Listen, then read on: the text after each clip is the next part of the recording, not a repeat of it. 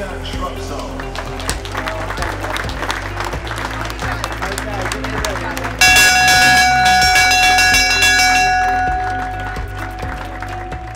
Yeah, ringing the bell at the start of play, it's a huge honour to be asked to come here and do that, obviously at such an iconic ground.